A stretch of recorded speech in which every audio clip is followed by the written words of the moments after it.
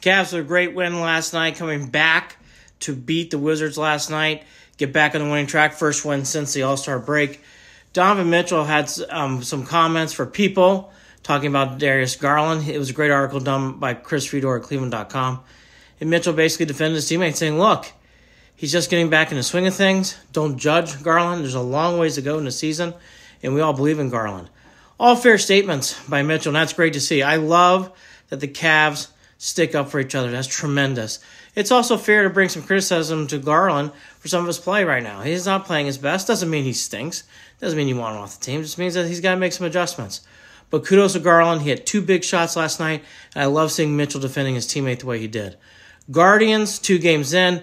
A couple things to watch. Will Brennan, it's very early, but he's having a nice start to spring training, trying to get back and starting outfield rotation. There's been a lot of articles done and said about Straw, adding weight, trying to make more of a productive bat, not just his glove, this year in 2024.